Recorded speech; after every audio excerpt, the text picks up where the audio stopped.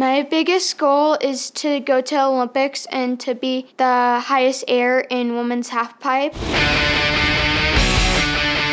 Anything in snowboarding, I'll send it. I'll send it big, I'll send it small, I'll send it however you want. Send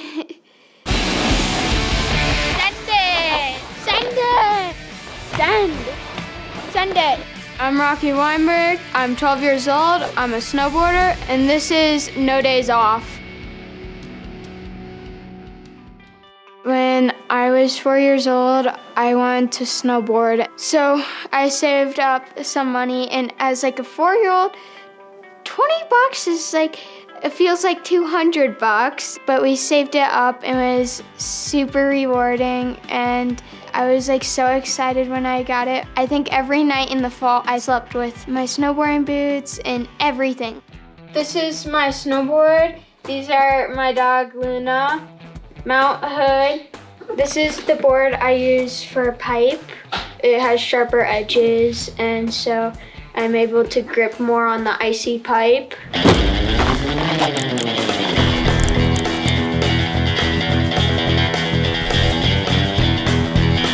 What makes for a good pipe is when the pipe feels really good to you, because some people like it powdery and some people like it slushy and some people like it really icy, and I like all of it. Be real patient, hold that line, good snap on it, all right? All right. So with Rocke right now in the half pipe, we're working on her line into every hit, making sure that's perfect so she can get the maximum amount of amplitude.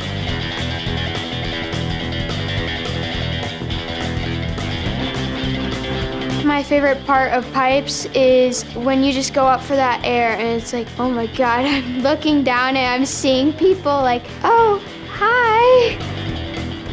We are now wrapping up the pipe and can't wait to hit some slope and send some back threes, some front threes, and do a nice backflip. My head when I'm doing a trick is, let's just send it. Let's go, and I'm focusing on that trick and then see where I'm gonna land. And I'm like, all right, let's land it, done. What we're really focusing on working with Rocke right now is a lot of her edge work and line choice. Once she's more comfortable with that, her tricks just organically happen versus having to force herself into it. So a lot of it is just really strong edge work and building her confidence. My favorite part of slopestyle is doing that big floaty back three. It's just like, wee, finish. I think my favorite grab has to be a mute or a nose grab. I got into snowboarding when I was 5 years old by like watching other people doing it, and I was like, oh, that looks so cool, snowboarding and just having a fun time, like grabbing their board different. I was like, all right, let's go to slopes in our backyard and let's just watch some YouTubes on it. And then we just went with an instructor like a year later, and he's like, you learned this from YouTube?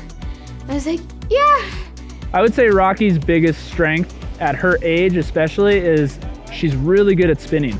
We can learn all the other fundamentals pretty easily, but it's good to have that foundation to be able to spin well.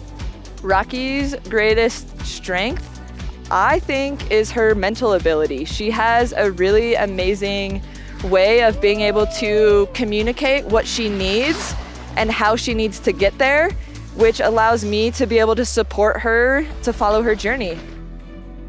I got my nickname Rocke by mutton busting because just like Rocky Balboa, who would get hit and then get back up, I would get thrown off of the sheep, and the next year I rode the sheep backwards and forwards and sideways until I conquered that sheep. I was like, I won sheep. I'm like Rocky Balboa. I can never get knocked down. What's up, hon? How's my favorite shredder? Sandy. The last 2 years training with Rocke has been nothing short of amazing.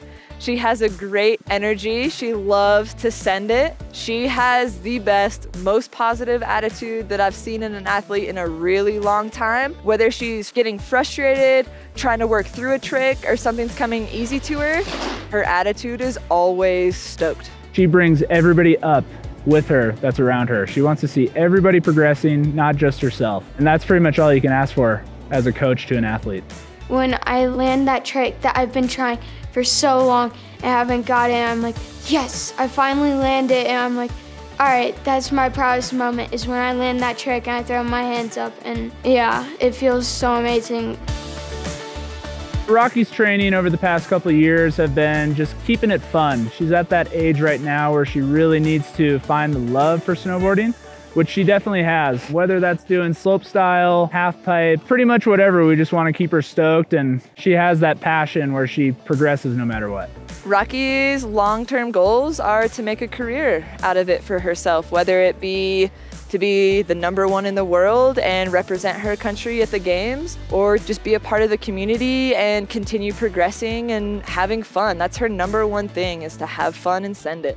I usually train during the week, and then I do my other sports on the weekend, which are backpacking, running, ice hockey, because that's a really fun winter sport. And then in the summer, skateboard, and maybe a few swim comps. My longest backpacking trip was 7 days and 50 miles in it. It was really cool because we alternated base camps, which means we went from different campsites to the next, and it was really, really awesome. So here's our shovel. We don't usually snow backpack, but we do know to carry a shovel just in case there is ever an avalanche or we need to dig out the tent. This is our fly rod. It's inside a special case. Here's our breakfast. We usually have bacon and grits, some ready-to-go salmon that you can cut open and eat, which is really cool. We have our sleeping pillow, my sleeping bag. We have a locator beacon, our headlamp, our fly boxes, and my favorite, my pocket knife. And then this is my reel to attach to my fly rod. A great way to wake up is to hear wolves howl, and make sure you get up and get moving.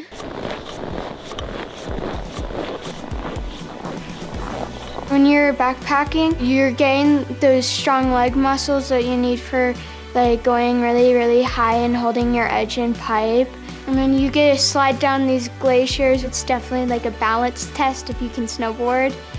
No days off means, to me, taking days off from one sport, but staying active all the time.